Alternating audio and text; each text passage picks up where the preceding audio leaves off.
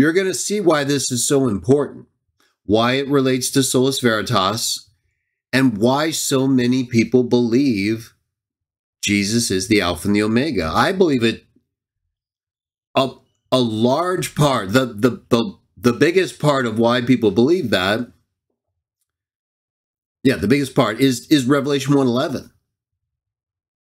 Oh yeah, because let me bring you guys up here, back to the Bible Hub. We go there, look at what we see. Make it a little bigger. Oh, it's in that. Let's go to multi, so I can show you guys the difference, right? And I discussed this in that video I just showed you, but we're going to focus in on this, okay? This relates directly to Solus Veritas, how you, I believe, should approach issues like this when it comes to texts related to the Bible or anything else, but we're talking about the Bible. And deal with people who have problems with inerrancy or infallibility or use the King James, right? They think, you know, King James only, and it's the only incorrupt version of the Bible based on the Textus Receptus, right? Which is essentially Erasmus, 12th century text, right? Byzantine text type that was later edited by Stephanus and then presented in a final form by another party, Beze. So, but when it was presented in its final form and used thereafter, right, it's become the basis of the King James and considered the received text, right? But it really, especially for books like Revelation, wasn't compiled in any any way that would represent what we're talking about, using the best available evidence. Now, maybe for those who had it, but again, it isn't, right? Even if, for example, the editors of the Textus Receptus thought it was the uncorrupt version of the New Testament, that doesn't mean it is, right? How would we know that? Just because they say so? No, we would have to do as we've been talking about, and as I hope we're doing with everything. Okay, well, what was the basis for their text? And what text did they have available or are available now that tell us if that is in fact what it is, this received incorruptible text? That no matter what's in it, basically, that's what we use. Okay, well, look at Revelation 1:11. There's the New International Version, right? Right on, it says, it kind of continues from verse 10. It's Jesus talking. You just can't tell that yet, but it eventually is revealed to be him. Verse 10, on the Lord's day I was in the Spirit. I heard behind me a loud voice like a trumpet, which said, write on a scroll what you see and send it to the 7 churches. To Ephesus, Smyrna, Pergamum, Thyatira, Sardis, Philadelphia, Laodicea. Right? So, no big deal, right? And it just goes on from there. I turned around to see the voice that was speaking to me. Then it goes on to identify Jesus, like we all read when it comes to describing him, right? He describes himself, or he's described by John. So what's the big deal, right? Let's look at another translation. New American Standard, basically the same thing, right? Continuation from verse 10, voice like a trumpet, saying, write in a book what you see and send to the 7 churches. That's just doesn't seem like anything big at all, right? Oh, but look right below that. Look at the King James right below New American Standard. Let me, in fact, if I can make this a little bit better here. Okay, that's basically the main part, right? So look at that. You see the difference now? Right. The King James has this. That's not in the NIV or the New American Standard or the New World Translation or any Bible that's not based on the Textus Receptus. That's a pretty big difference, wouldn't you say? I mean, the reason this is so important, there's a couple reasons, but if this reading is true, the King James reading I'm highlighting for you right here, if that's the correct reading, then there's no question Jesus is speaking directly as the Alpha and the Omega. Now, that's still not a problem for me or anybody I know who believes like I do, because we believe Jesus does the very thing that these other angels in Revelation and all throughout the Old Testament do. They speak directly as God. Now, but this would be just a lot more obvious and direct in a way that would make it harder for a Trinitarian to, right? They would have to be, and I think they could be. I mean, if you look at our whole series on the angels of Yahweh in the Old Testament, right? You look at how the book of Acts views these angels. You look at how Jesus and his angels in Revelation are acting after he gets a revelation from God, his God, whose name is different from his, as he says in Revelation 3:12, in terms of what is written, the name that is written, right? So I don't have a problem at all, right? He's on God's throne with all authority. To me, Jesus is literally God to everybody, as the Father. In other words, well, he's still Jesus. I'm not saying that. But there's no difference in terms of the authority, right? What he's doing. He's doing exactly, the Father has given everything to him. So we still pray to God in his name. He told us to do that. But he's right there. You understand? So he is literally speaking as God to us. Well, just like they are all throughout the Bible, right? They don't speak as themselves. That's the whole point of what I just got through, destroying Sam over and everything we keep telling these guys. That's the reason why it's okay for them to be called gods. That's the only reason it's okay for the sons of God to be gods like Jesus teaches without breaking scripture, John 10. And that's the only reason why it's okay for him to be the only begotten God who reveals the Father. Because they're not acting as themselves ever when they do that. It doesn't mean that, like the angel who is doing just that. If you watch the video, I just referenced that video on my site, Revelation 22. I have other videos on it. We'll talk about more. That very angel that John tries to worship and the angel says, don't do that. Right before that and right after that is speaking as either God or Jesus in the first person. Okay? And so that's why you also at times have accounts in the Old Testament where the angel's speaking directly as God, or when, like, Manoah asked the angel of Yahweh his name, he says, why are you asking about that? It's too special, right? Unlike Yahweh, who reveals his name all over the place, this angel won't do it out of regard for Yahweh. But it's speaking on its own when it tells him he's not going to do that, like the angel in Revelation 22. So they're still individual sons of God, right? But that's not when they talk like that, when they're just being themselves, they're not compromising anything. Yahweh isn't expecting them not to be a normal person. He's expecting them to represent him exactly, entirely, and no one else when they are speaking his words, his will. And that's what they do. No one more than Jesus. Okay, so ultimately, to me, this is not a problem. But it would just make it harder to convince, right? And Trinitarians who don't understand, like, Trinitarians are not taught theologically what we are, right? Like what we teach and read in the Old Testament about these angels. and how we see in the book of Acts how they interpreted accounts where it doesn't say anything about angels, like Exodus 19. It's literally like speaking about Yahweh in the most absolute ways, other than being different from how Moses has to be protected from his glory in his face. So we know it's different. But Acts makes that clear, right? There are angels there.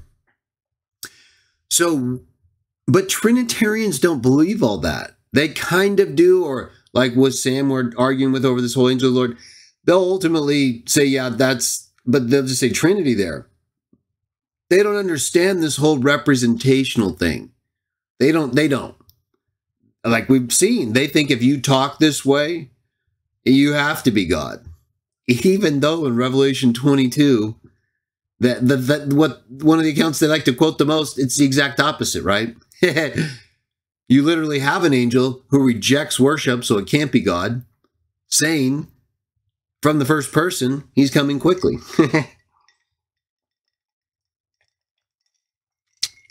So I guess that must be Jesus then, right? Maybe we're looking at that account wrong. Maybe that's it, Trinitarians. Maybe the angel who's talking from the first person, I'm coming quickly, before John tries to worship him and he says, no, don't do that. I guess that's Jesus. Who else will be coming quickly and tell him not to worship him? Oh, an angel and the sons of God who's speaking for Jesus and God. Exactly.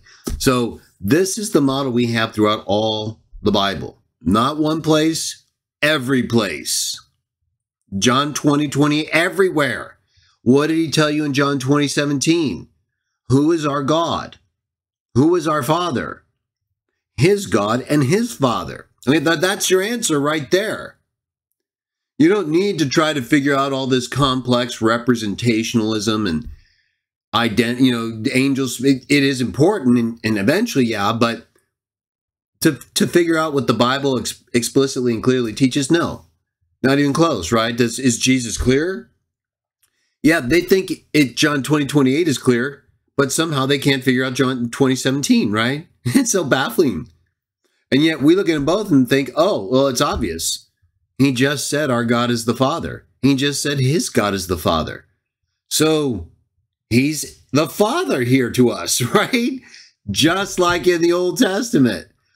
Problem is, even people like you and me who believe that, it's something we had to learn almost on our own, right? Or through groups like Watchtower who have a non-Trinitarian view help us along the way, because they don't teach that. They're not thinking in these ways like we are.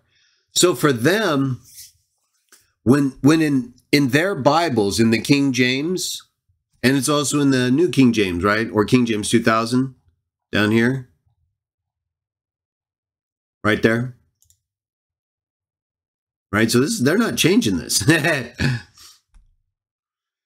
So when they see this, though, everybody, didn't I just have that? No, I must let it go. When they see this, they're not thinking like you and I do, okay? Not even close. You know what they think? People that, almost everybody who uses the King James, except maybe some, obviously, who aren't Trinitarian. When Trinitarians who use the King James see this, to them it's like, how can you not believe in the Trinity? Are you see what, and you can kind of understand, right? All their Bibles say this, everybody. Oh yeah. Every single one.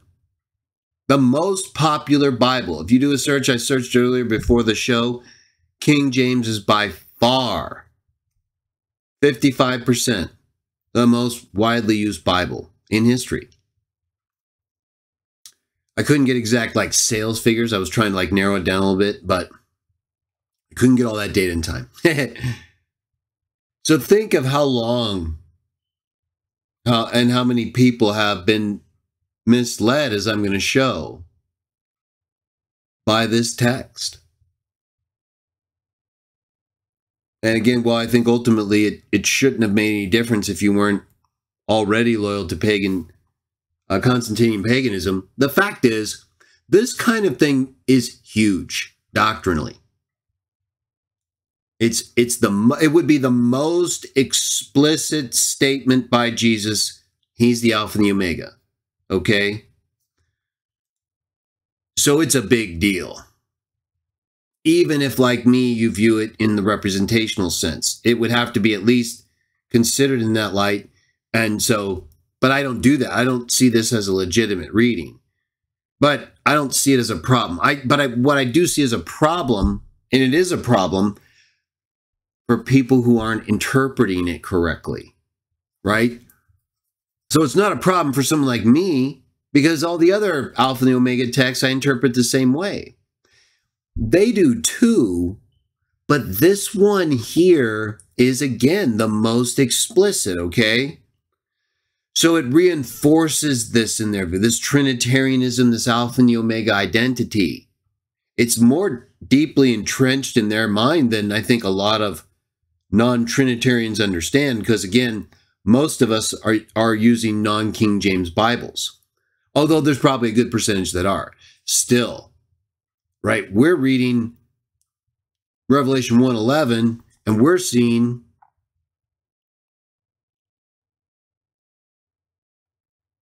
right here, there's no Alpha and the Omega. No first, no.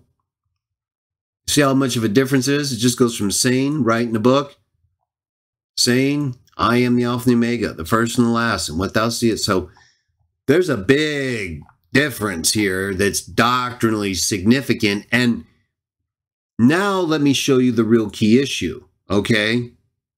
So it might be, so if this was a case where the manuscript authority, right, the actual textual authority and the historicity of the reading, what we can trace it to, different writers or texts.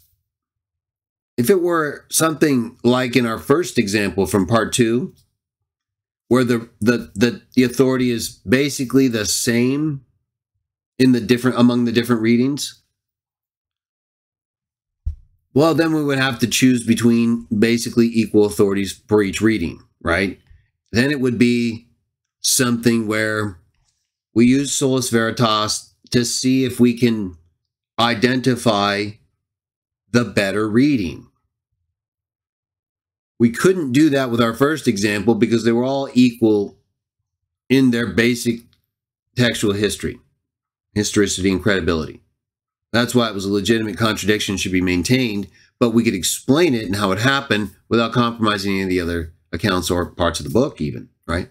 And just because that's a corruption that's been maintained in the accepted text, best authority for the Gospel of Mark, that doesn't mean that it necessarily was the original reading, because we can see what happened. We have the other 2 readings that tell us what happened, and we have a likely translation issue as well, plus several hundred years during which the Christians were persecuted in ways where they had a hard time maintaining their copies of the text. Okay, so then the Dragon Emperor comes along, Constantine. Then they start having all these councils, or at least the Council of Nicaea. They're gathering their copies of books, are being, whatever is available, brought to them. They start making new copies. You know, Rome starts going through all these troubles again. It gets sacked. More lost copies. So, you know, the history of the text hasn't been free from difficulty, but the ones who've been preserving it have, in large part, been people who have caused a lot of that difficulty, or been responsible for a good part of it. So, in this case, though, let me bring up what I was going to show you.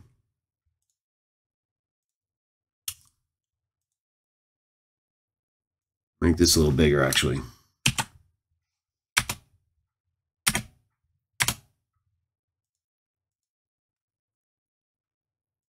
I'm going to show you, bring you guys up here.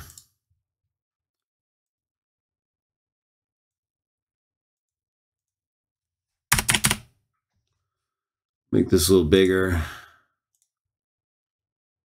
But basically, this is just a little comparison of what we have.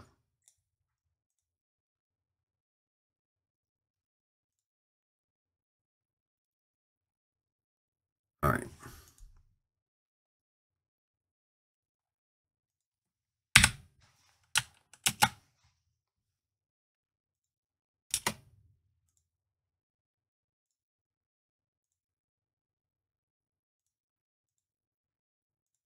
Just put those okay here. So maybe a little hard to read for now, but I'll make it bigger in a second. I'll read it, and let me just at least present it in this comparison way.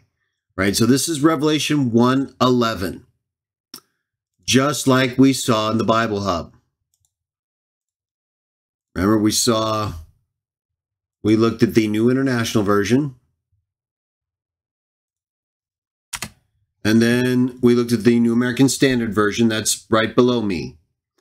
So right below me, you have the Revelation 1:11 heading. And then you have on the left the New International Reading. No Alpha and the Omega. No first and last.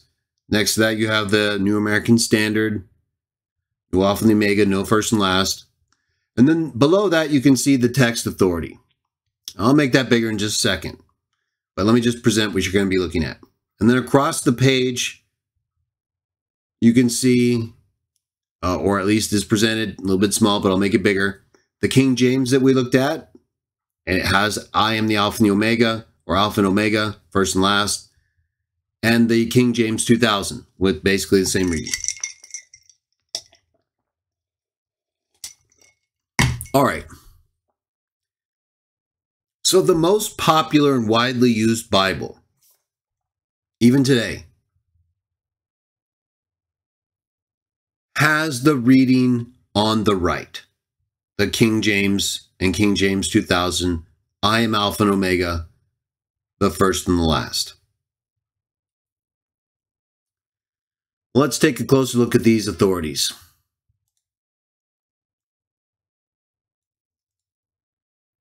All right, so Revelation 1:11 in the New International and New American Standard, New World Translation, pretty much, again, any English translation or other translation that's not based on the Textus Receptus, like the King James.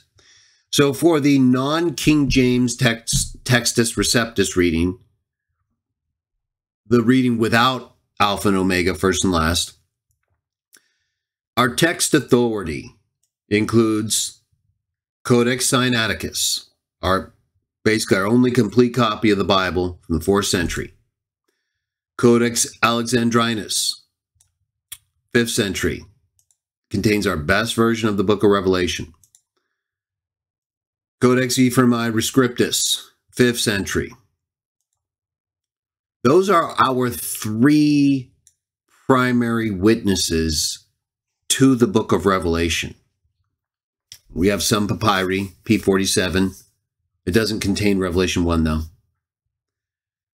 But outside of papyri like that, these are our 3 primary witnesses to the book of Revelation. Now, in addition to those 3 primary codices, Sinaiticus, Alexandrinus, Ephraemi Rescriptus, 4th and 5th century, or 300s and 400s. In addition to those 3, we have the Latin translation, Latin versions that have a pretty stable text all the way from the 4th century to the 13th century. And we have the Syriac Peshitta, 5th century, and the Coptic text from the 9th to 10th century.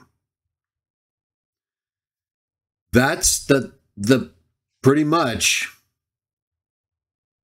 text authority for Revelation 1:11. And none of these contain I am Alpha and Omega, first and last.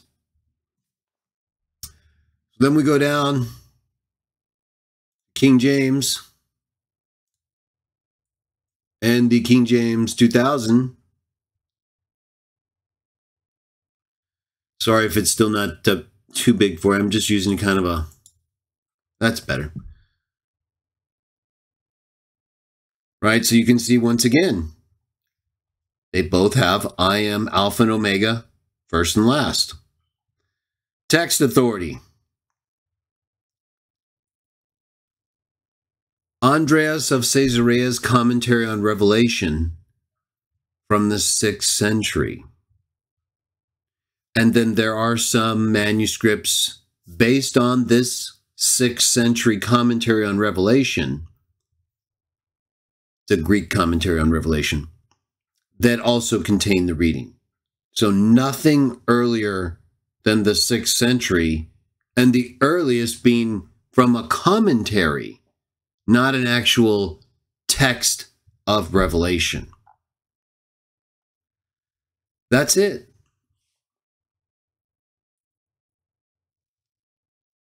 That's all the authority for that reading, for that critical reading, that the most popular Bible in existence in English contains, and for hundreds of years has been confusing people, mostly because of the way it's taught and applied. But the reading, this reading makes that false teaching and application easier to do. And without the proper understanding and explanation of how Jesus and the other sons of God represent and speak for and as God in the Old Testament to New, it's pretty easy to see why we have so many Trinitarians thinking they're right and we're crazy, right? And try to remember that. It doesn't excuse people like Sam and others, but just know that people like regular people, okay? Regular Trinitarians, people who read the King James, they're not like Sam or others who are out there every day trying to attack people and their mothers and, you know, have a mission against what they consider false doctrine. No, they kind of just want to believe what they think is true. Like, again, think of other groups, whatever you're in, Watchtower, Mormons, whatever group. There's people that just kind of want to, that doesn't mean they're all good or anything, right? And we all have our problems and things. I'm sure they do too. You know what I'm saying, though? They don't get so deep into all this doctrinal analysis and text comparison and try to argue with people all the time. When they see something like this in their Bible, it's like so obvious to them Jesus is the Alpha and the Omega, and that everything they're saying about Trinity is, oh yeah, totally. Oh, they don't think he's the Alpha and the Omega? Well, we think he can speak for and as the Alpha and the Omega. We just don't think he's the eternal and the Alpha and the Omega. Because, well, he tells us that the Father has life, the real Alpha and the Omega, and he gave life, eternal life to the Son. So they're not sharing the same nature. And that Father, he's the one who has the name that's written on us, that's different from his new name that the Father gave him. That's also written on us. So, yeah, no, it's different from what you're thinking about the Trinity. That's what you do. You explain it to them. And, you know, if they're going to lose their faith because Revelation 1:11 in the King James is wrong, or based on such an inferior text authority in history, we're going to try to convince people that this reading and these authorities, the oldest and primary authorities for the whole book of Revelation, and three other Latin version traditions, three other language version editions, including Latin. We're going to set all that aside, and we're going to go with a 6th century commentary on Revelation, that after which became the basis for later text readings. Yeah. You know, that's why, when I put those, you won't, if you pulled out a copy of the Nestle Aland Greek text or United Bible Society's Greek text, and you look up the notes in Revelation to 1:11, there's nothing about this. Nothing. There's nothing in Amundsen's edition of Metzger's commentary. There's nothing in Metzger's textual commentary. Does not even anything, right? Because nobody believes this is the right reading. Nobody really believes that except people who think the King James is the only version we should use because it's part of an allegedly uncorrupted text that's based on later Byzantine manuscripts collated by Erasmus in the 12th century and edited by a couple other people. And that for books like Revelation had to involve, a collation of a variety of different texts, including Latin, just not with that reading. So, I mean, there's a whole lot we could talk about with respect to the Textus Receptus and its comparison to some of these earlier texts. And as you know, we talked about even in part 2, we're not here to advocate for any of, or even all of these other authorities either as being perfect. That's the whole point of Solus Veritas. We're not assuming anything other than we can identify the best available reasons if we try. And I believe that's true. Well, I believe this is an example right here. How could we really credibly argue? I'm not saying you can't assume and just comfortably believe if you want. Well, again, I think it'll ultimately be a house built on sand at some point.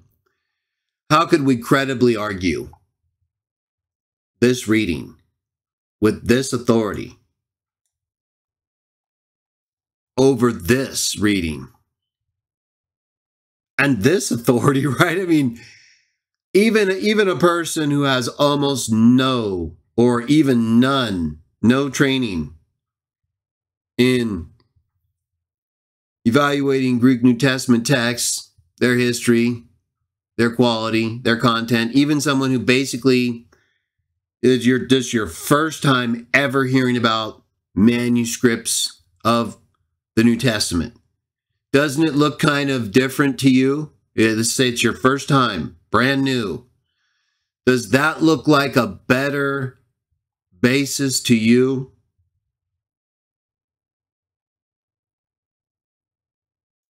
than that?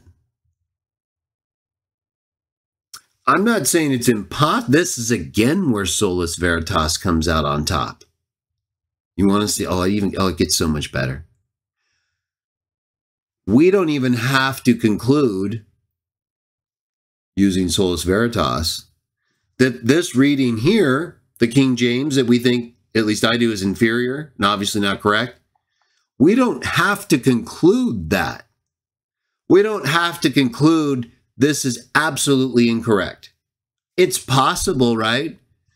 It's possible that this reading represents an earlier, this is actually from a commentary, right? It's not a text reading, but it's possible this commentator got it right from manuscripts maybe he had available that go all the way back to the original. And that all these, right, there's several hundred years minimum after the original. Of course, this is also, and even more, but except in maybe the Coptic's case, but it's still possible, right? It doesn't look likely by far. It's still possible this is all wrong and this is right. But that's not the best option. No one would argue that, right? But it's still important. This last part I just said, those of you who argue like I do, don't forget, just because we're choosing the best available option doesn't mean the least best or lesser best options are impossible. It just like with leaving and not knowing if you're going to come back alive or not. It's just not likely. So we go out and believe we're going to come back anyway, even though we might die. It's the same thing, just in a different context. So we're not ruling out possibility. You don't have to. That's another way you can get trapped by people who want to argue with you or doubt your view. Don't argue for what you don't have to prove. We don't have to prove it's impossible that the King James reading of Revelation 1:11 is correct. All we have to do, consistent with everything else we do in terms of using the best available evidence, like you should be, is show that the reading of the New International, New American Standard, New World Translation is better. It's so obviously better and more credible. No one should be choosing this reading. No one. The only reason they do is because they're not using solus veritas.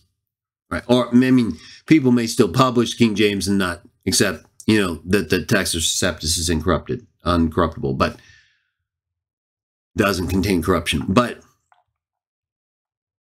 pretty much, they're the only people that are going to try to argue with you based on things like, what Bible were they using, and, God wouldn't, fail to preserve his word in some way that they overvalue, that doesn't reflect the necessity of the text outside of just normal human transmission. But even with some divine element attached to it, because it's not necessary for us to believe that God preserves everything perfectly in an imperfect world with imperfect people, and where the dragon is constantly persecuting us. The only thing that's necessary is the essential message. What we need to know. And we have far more, I think, than that. So this is all important, though. Again, just like with part 2, that conflict in the Gospels, that's very important. Someone brings it up, we need to be able to tell them, well, we don't assume that the texts don't contain some errors. We already think that there were certain people during persecutions and after the dragon church took shape that they removed God's name, used things that weren't authorized to be used, like surrogates or abbreviations. No record of them being used in the New Testament, changed with the Old Testament that was quoted in the New, right after the first century, that show this convention. So more circumstantial, but then we have these other examples like staff, no staff. Well, we don't have the original. Mark was likely translated from Aramaic or Hebrew. And we have 2 other witnesses that agree and tell us what happened. But it's understandable because we can see in the Greek text, linguistically, how a mistake can be made like that. And we don't assume mistakes can't be made. They just can't compromise the essential message.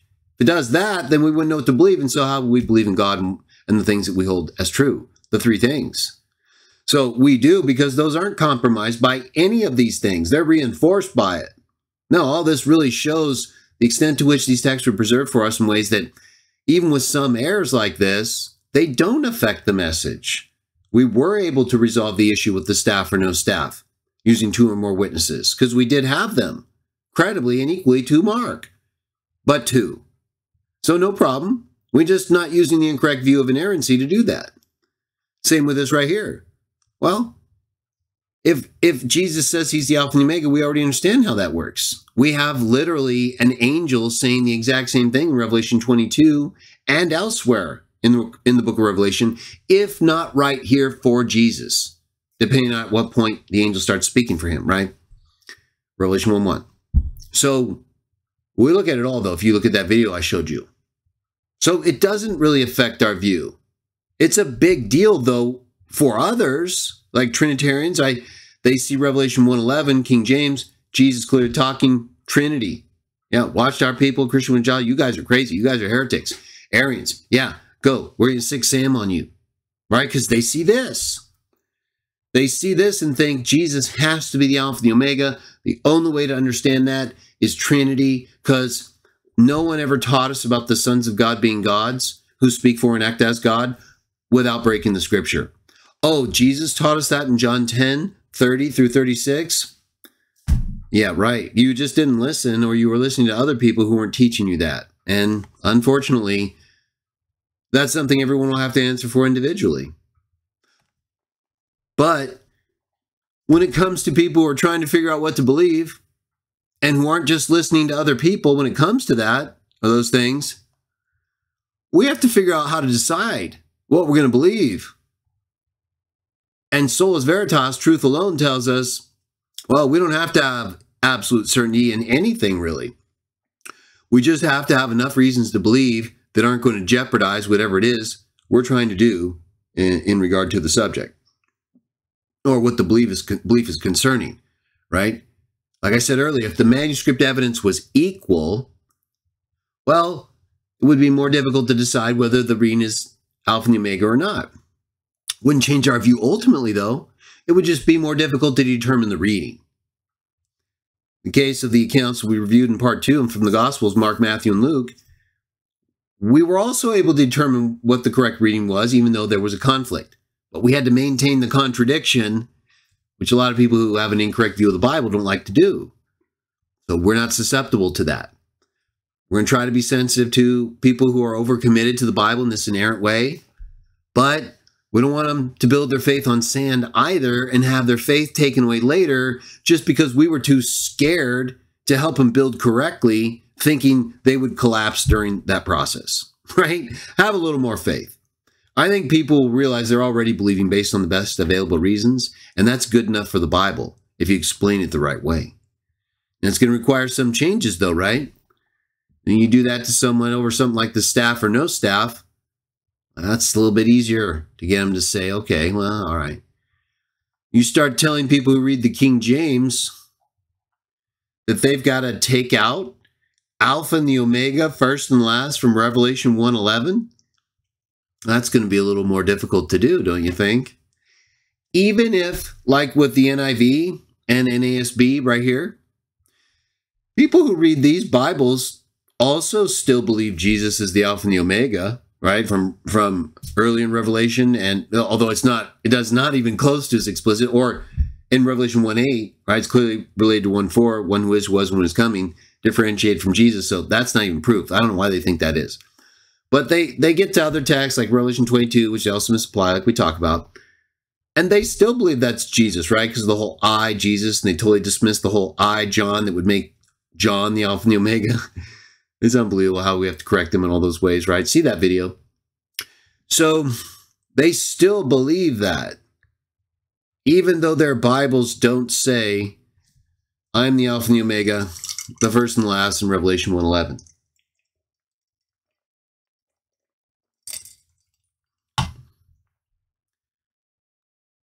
So why isn't it a problem for them? And many people believe in the Trinity and use these Bibles, also believe in inerrancy. But it is a problem for many King James only people, or people who believe in the incorruptibility of, or the lack of corruption in the Textus Receptus. Because they're assuming something that's not necessary to assume for their belief. Like I just showed you. They can all still believe Jesus is the Alpha and the Omega. I accept that too. I don't think he's necessarily, again, I think it's the angel in large part. This would be like the most explicit instance of him. It's in the early chapters, right? While he's still talking to the congregations and to John and all that. So this would be the most explicit for sure. But again, the angel's speaking for him and God all throughout the book. So either way, the problem is they can't get past their assumption about the biblical text that doesn't stand up to historical evaluation, right? The credibility of the Textus Receptus in many ways, the history of the text and what it's based on. And for example, in instances like right here, we literally only have a 6th century commentary and manuscripts based on it for a reading that's in the most popular and widely used English Bible of all time, that makes people believe in the doctrine of the Trinity more than any other Alpha and the Omega text in the book of Revelation.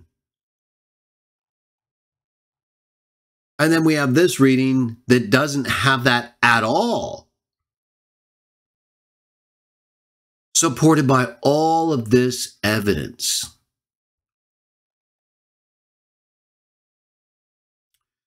So I don't think there's any question about what we should do and what we should believe in terms of the text we're using in Revelation 1:11.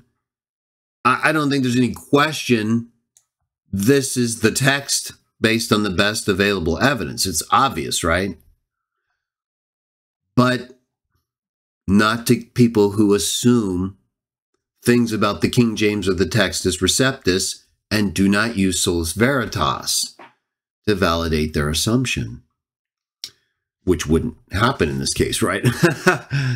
So this is very important. I wanted to make sure you all understood this, right? That we took a closer look at this in terms of a text issue that's far more doctrinally important or significant than the staff or no staff example we gave, although that's still very important. Clear contradiction, no question on the manuscript authority, still resolvable based on the text witnesses of equal authority and the explanation we can provide to show that there's a rational explanation for why this reading occurred and how it ultimately doesn't change anything. So in the same way, though, but different, here, right, most Bibles maintain that contradiction because the text effectively require it, but they don't require it here, right? The text actually would require, the text authority would require this, but something else is requiring this, right? An assumption that no one who believes in the King James, apart from the best available evidence for its readings, or the Textus Receptus, no, they're not going to be able to explain this to people who don't share their assumption. And even people who share their assumption, as I said earlier, effectively, they're all built in part, at least, right? Hopefully not everything, but part of what they're believing is built on sand. And ultimately everything as it concerns the Bible in inerrancy. But, you know, it doesn't mean they're not still a believer or God's not approving them or Jesus won't accept them, right? The problem is we want to present the best message, right? We're here to present the truth to people. And when people can see we're not presenting the truth, whether it's over Matthew, Mark, and Luke, and whether Jesus told them to take a staff or not, or whether it's over the text of Revelation, and whether Jesus is called the Alpha and the Omega, explicitly, right? The most. Yet we want to tell them the truth, especially in a book like Revelation, right? We're not supposed to be adding to it or we'll be cursed. Add to the words of the prophecy of this scroll. Right, and I guess to some extent you could argue every Bible, English Bible, is cursed in that regard because they're either all doing something like this, or even with New World Translation, right, sometimes adds Jehovah where there's no quotation. But there's different degrees of curses, right?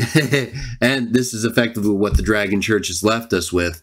But even with all of these texts that have limitations, they're still far better than most, if not all, other sources from this same time, and provides with sufficient variations from location and language that allow us to identify effectively the best available reading without much question at all, just like we see right here. It's just in this case, right, we would normally use all this and say, oh, okay, well, that's how we know this reading's correct. The only problem is the reading that's so obviously incorrect or based on what is clearly not the best available evidence by far is in the most popular and widely used Bible.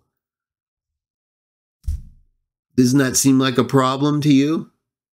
Of course it is, right? It's similar to the problem we have with the divine name, only it's more textually relevant because it's resolvable with the text we have from within the source material and without having to go outside of it and look at quoted material. So this is fascinating to me how, in spite of the fact that the authorities for these texts are so clearly in favor of one reading, and yet the Bible most people are using by far has what no one would believe is the best reading from the evidence.